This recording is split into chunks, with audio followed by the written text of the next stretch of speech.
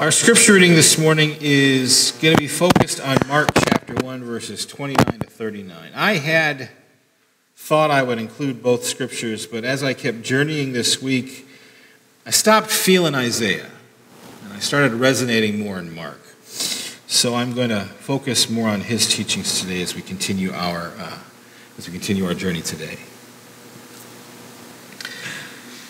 As soon as they left the synagogue, they entered the house of Simon and Andrew with James and John. Now Simon's mother-in-law was in bed with a fever, and they told him about her at once. He came and took her by the hand and lifted her up. Then the fever left her, and she began to serve them.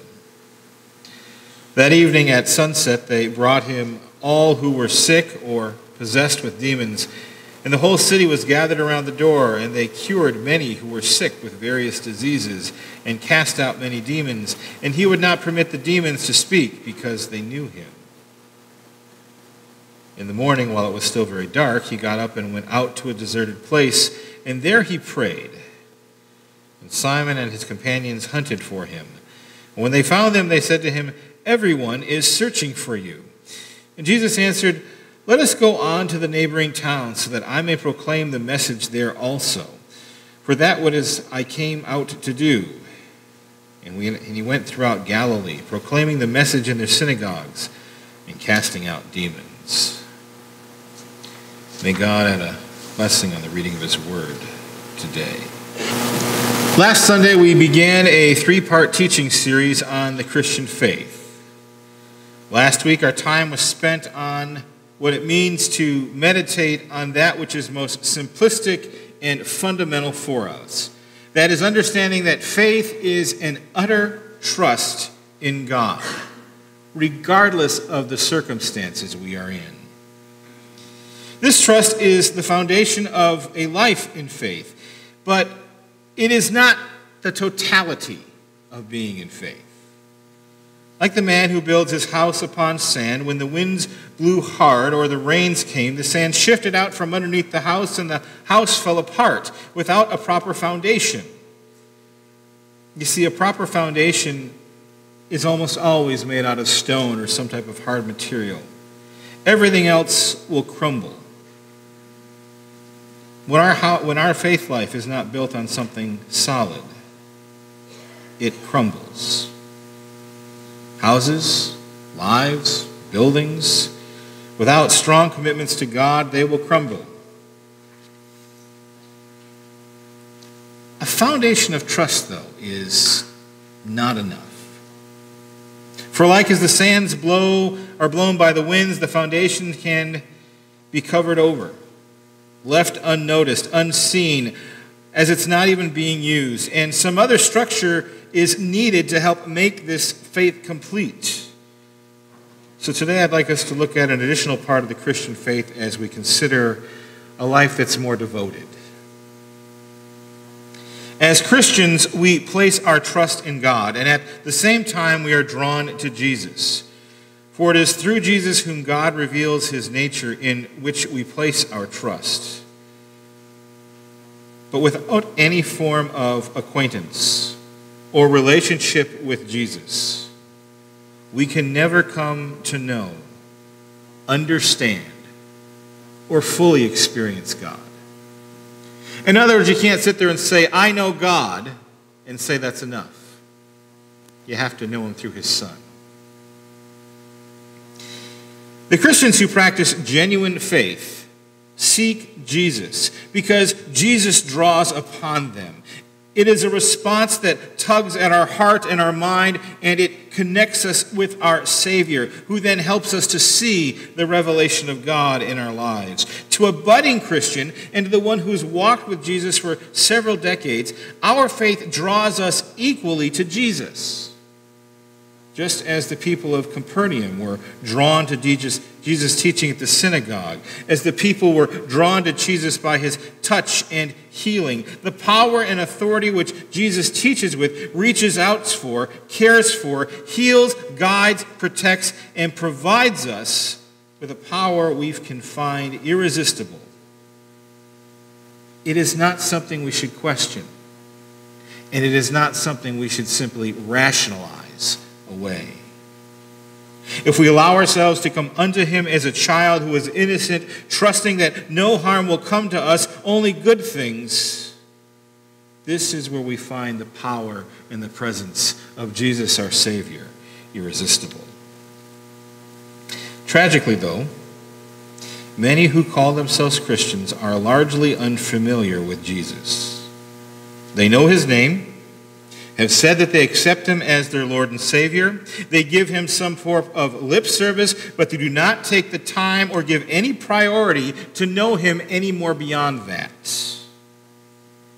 Like the gifts he brings. They like the gifts he brings, but they do very little to respond in kind to get to know that the gifts he gives us are more powerful, more wonderful, more awesome than we can possibly comprehend. For us to properly respond to Jesus, we must learn about him. And there is no better place to do that than to immerse ourselves into the Gospels themselves. It is amazing at the number of people I have personally come across who say they know Jesus, but have no fundamental grasp on the life and teachings of Jesus. They have brand new, shiny Bibles sitting on their shelves, and if you open it, you hear the spine go crack. And then you look at the cover on the inside and you realize, oh, they've had this since 1962. Their knowledge seems to cover Jesus' birth, death, and resurrection without touching on anything in between. And there's a lot there. The knowledge there is made up of their knowledge is made up of a few stray sayings or stories, and a phrase or two of a familiar hymn mixed in with their own subjective wishes and impressions of what Jesus ought to be like in their eyes. This then leaves us as uninformed believers with a Jesus who never confronts our cherished ideas, who never challenges us in our cushy, comfortable beliefs. When you read the Gospels, you read where Jesus is challenging where people are at the moment in their lives, asking the fundamental question, where does God rate in all of this? Where do you rely on him? You say you know him, you say you're a descendant, you say you're a follower, let me see you live it. The only real antidote for this imaginary Jesus that folks that don't know him is a healthy shot of the real thing. And the only place where we can get a healthy shot of the real Jesus is in the presentation that we find within the Scriptures. Matthew, the most Jewish written gospel of them all. Mark, the shortest, most condensed, smallest of the three, but the first one written. Luke, the one that has the greatest amount of compassion and detail when it comes to healing and equality for all people of all races and genders. John, the philosopher, the thinker, the one makes you ponder. It's almost like reading a legal document. His prose is so complete in the Greek. I have watched specials on TV, listened to interviews, lectures, read textbooks and devotional books about spirituality. But what I'm being given is someone's digested interpretation of what they believe who Jesus is. But none of them bring me to a place where I have to encounter and experience him like I do when I read the words of Matthew, Mark, Luke, and John. There is no substitute for regularly exploring the life of Jesus as presented by these four gospel writers. Even y'all listening to me right now, sharing in this lesson that I'm giving you, it gives you what I have studied, what I have found, what God has led me to share with all of you. But if we don't take time to regularly read, study, and learn who Jesus is, none of us will know him. And if we really don't know him, then how can we hear him? How can we trust him? How can we follow him? How can we be transformed by him to become the creation God has called and created us to be? More importantly, how can we genuinely share him with others? Now, I know we all have busy lives. I do too. And sometimes the Bible can be difficult to understand. But the reality is that there are many accessible translations of the Scriptures out there, and a lot of them are very readable. And let's be honest, when we believe something is important, we always find a way to make time for it. I encourage you to get to know Jesus directly through the eyes of the gospel writers. They were there.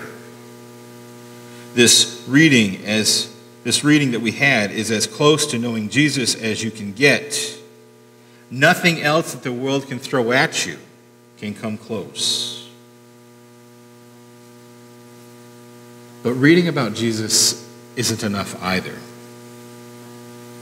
Joseph Stalin read the Bible every day.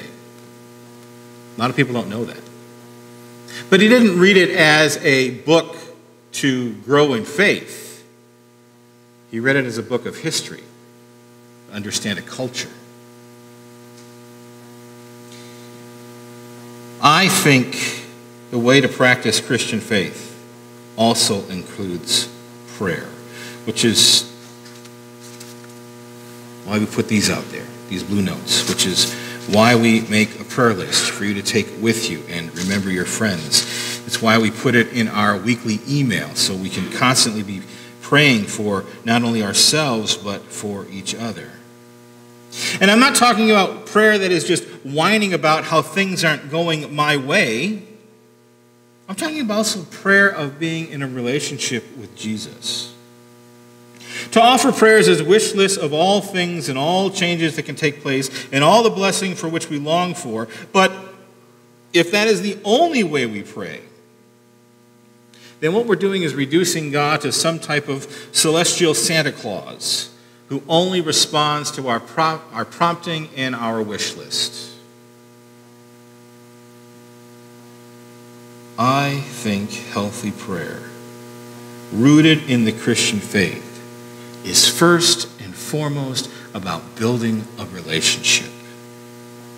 It starts with a private interaction with God, but is meant to grow beyond ourselves, taking our private interaction and allowing it to overwhelm us, and so we can share it with others as we gather in a place like this to worship and meditate and support one another. I believe prayer is a time when we can share with God the hopes and hurts of our hearts, and when we experience God's intimate presence in our lives, we can celebrate and give thanks both individually and together. And like all relationships, all good, healthy relationships, it requires time and it requires honesty.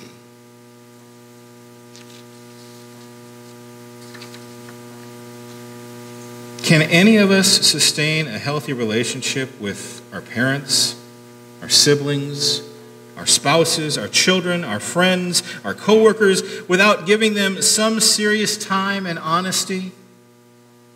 It is the same way with a relationship with our God. Just believing that he's there and he knows us and he knows what we want, so he'll give it to us, that is not engaging.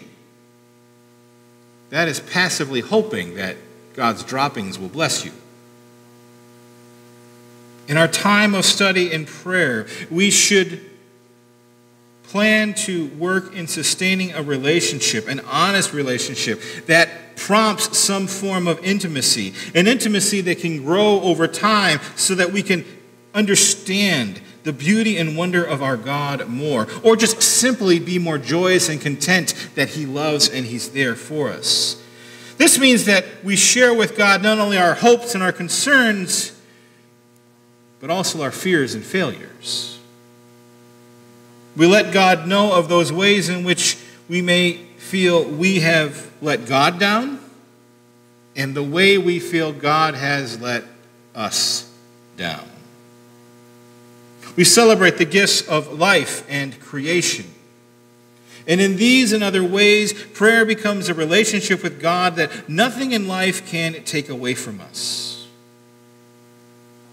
It is from that relationship we are able to feel God's protection, God's strength, because of our trust, which is the foundational element of our faith. Lastly, I think Christian faith cultivates community. In being drawn to Jesus, we are coming to him, we want to pray, but it also draws us together as a body. Association with others who share in faith helps us to hold steady to our own faith. The communal aspect of Christian faith has many forms. Worship is a central part of that. We sing the songs, we pray, we hear the scriptures, and give resources to the community. But when we do so out of faith, all of those things not only give us a sense of protection, but a sense of restoration as well. In addition to worship, Christian community forms groups like choirs and small groups and Sunday schools where fellowship and meals and work are all shared together in the name of the Father and the Son and the Holy Spirit. And every time we interact with another person who generally lives the faith, our own formation will grow.